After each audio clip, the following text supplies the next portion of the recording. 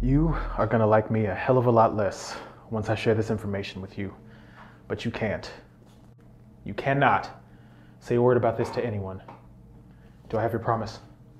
Yes, of course. What is this about? Okay. A few months back, I hired this young woman to be my social media strategist. One of them, anyway. And at first I thought she was attractive, but I'm married and I love my wife and we're trying to start a family. Fast forward a few weeks in, and I have this new hire. She... Sam, come on, you can tell me. I had her wrapped around my waist in the copy room, okay? That's crazy. Fast forward to about last week, and she's pregnant. Like actually pregnant, and she won't get an abortion.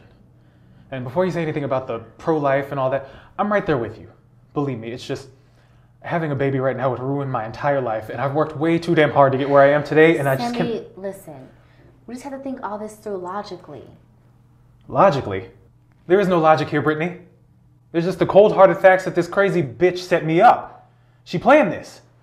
This hire. She's using this baby against me as a power over me, threatening and demanding things in the most disgusting way imaginable. She threatened to tell my wife if I don't give in to her demands. What does she even want? What is she? Just a house in River Oaks, and a car, and basically she wants me to build an entire world around her that she can't build on her own. She said if I sign a document, this document, an actual legal document stating all the things I have to do. So, if you sign this, then she'll get an abortion? It gets worse. Much worse. I've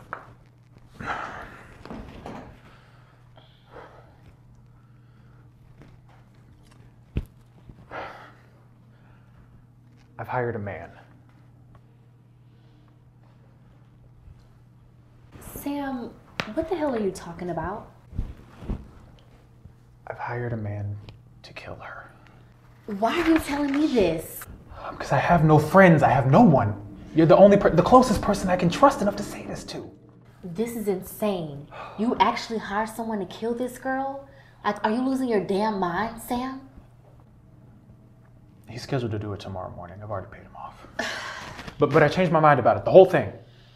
It's just, I can't get in touch with him because he's incognito. And, you know, I want to call this dog off, but once you make the deal, there's no going back. I just don't know what to do. Well, you have to tell her. Who? My wife?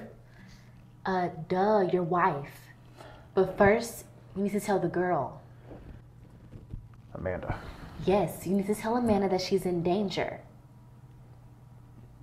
Sam, do you hear me? You need to contact Amanda and tell her she's in danger, or you will be responsible for murder. Like, do you understand that? I can't do it. Well, then I can't help you with this. Wait. No, you told me this and now I'm involved. If you don't call this girl right now in front of me, then I will call the police and turn you in my damn self. But you promised me. I wasn't expecting this. We're talking about a human life here, and actually she's pregnant, so we're talking about 2 human lives. And I'm sorry, but you need to take responsibility for everything you have done. It's the only way. Please tell me you'll make this right for your sake and your family's sake, Sam. Okay. You're right. Don't know what I was thinking. Just good thing you were here to talk some sense back into me. Okay. I'll do it right now. Just think I'm gonna need a shot of brandy before I do this. Would you mind grabbing the bottle from over there on the shelf? And grab yourself a glass too if you like.